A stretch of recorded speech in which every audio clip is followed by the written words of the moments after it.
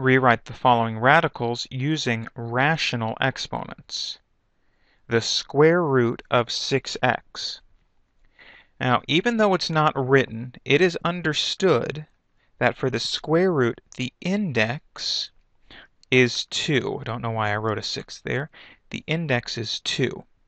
So, when we have a square root, and we're asked to write it with a rational exponent, we would take the base, in this case 6x, and raise it to the 1/2 power.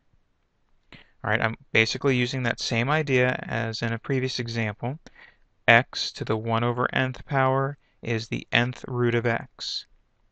In this case, the n is 2 for the square root. The 7th root of h square.